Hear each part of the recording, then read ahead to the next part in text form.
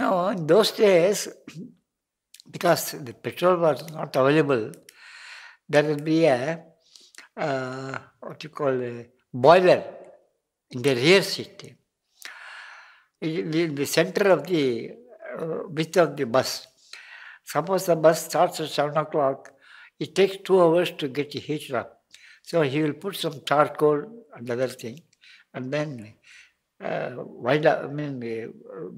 will produce vacuum and see it is he produces more heat. In villages, front seat will be always empty. The sense the driver's seat, next seat, because sub-inspector comes, that will be given to him, something like.